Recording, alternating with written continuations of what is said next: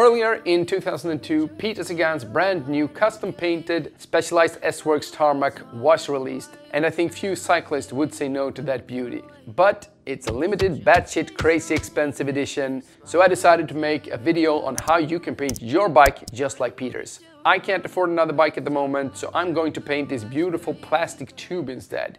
The process is the same, so it doesn't really matter. And I will put links to all the materials I use in the description below, so make sure you check it out. For the best possible result, remove the old paint from the bike. I sand down the raw surface with a sandpaper, 400, 600 and 800 grit, to get a smooth adhesive surface. I wipe it down with a white spirit before I apply the primer.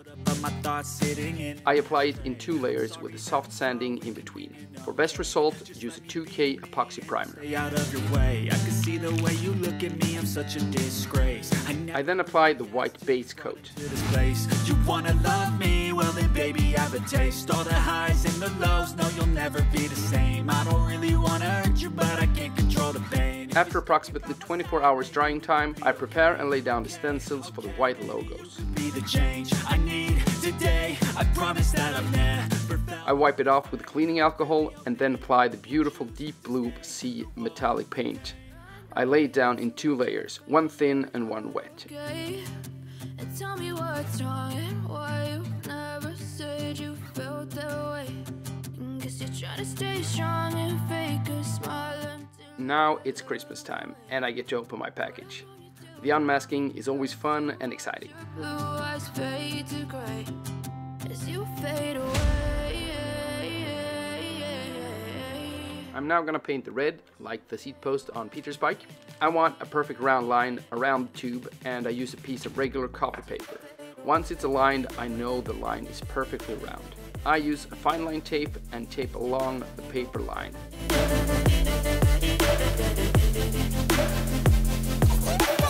The copy paper won't keep the paint out, so I tape it with masking tape. I wipe it off with alcohol before I spray the paint.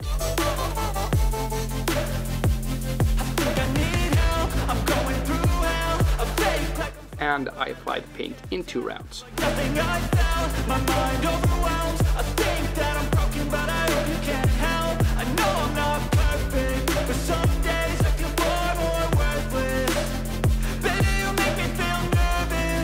Once the masking is gone, we can see the finished color scheme.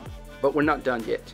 We need a clear coat. You told your friend you're not okay. And tell me what's wrong and why you never 2 coats with light sanding with 800 grit sandpaper in between. stay strong and fake a smile until I look away.